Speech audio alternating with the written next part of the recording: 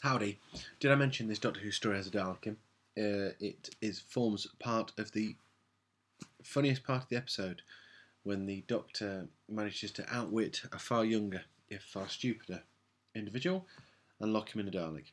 Not lock him in a Dalek. Tie him up on the floor and the Doctor's in the Dalek. You can see this video's started off very well.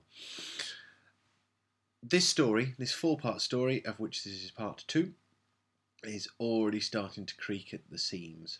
And what makes it really good is our regulars, who are a bit bickery and a bit fallen out. And I've noticed there's a tendency to really have a go at Vicky, but nonetheless, they bring a life and a joie de vivre to this story.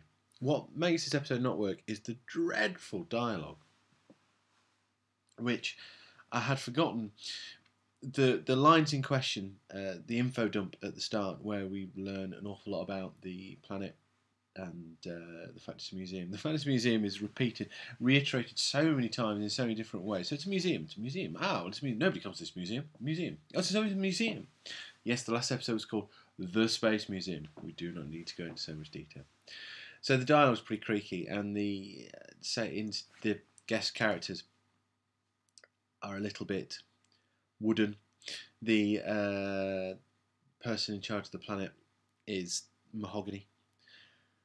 But there are moments of joy in this story. As I said, the Dalek moment is very, very amusing. The interrogation at the end, where the Doctor is putting false images on this screen that the governor of the planet is trying to learn things from. That was very, very funny. And holds on sparkling form, actually.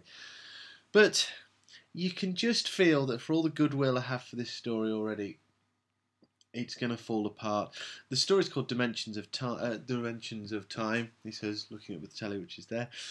And the only reference to the wonderful premise that was set up in the first episode, is people going, well, how do we avoid the future? Should we go this way? But what if that's what we did? But if we did that, should we do something else? Should we do something else? And it has turned into a first Doctor run around type thing. Get back to the TARDIS. How do we get back to the TARDIS? Oh no, somebody's been captured. Somebody's picked her.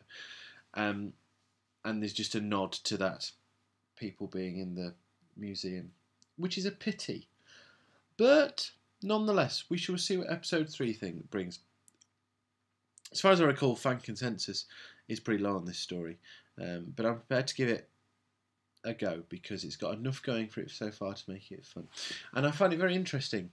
I don't think I talked about this last time, so I'll briefly do it here. That the Daleks are dropped into this story, or a Dalek is dropped into this story in such a different way. It is a machine in this story. It's not it's part of the scenery. But it's part of the scenery, not just the story, but of Doctor Who. Already Doctor Who's starting to play with its own mythology. I like that. That is a good thing. Right, okay, that's enough of that. Nice to be watching Doctor Who again. See you next time. Bye.